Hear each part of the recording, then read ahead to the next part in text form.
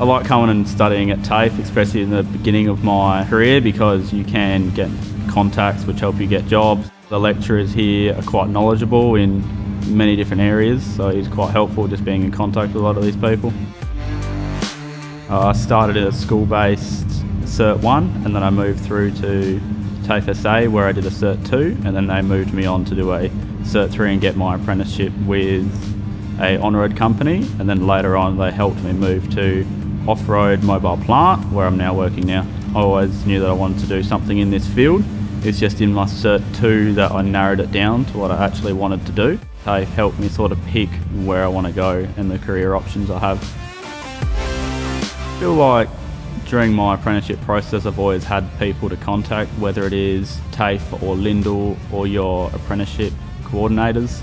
There's always been people to contact if you need. If you ever have any issues, there's plenty of people to call.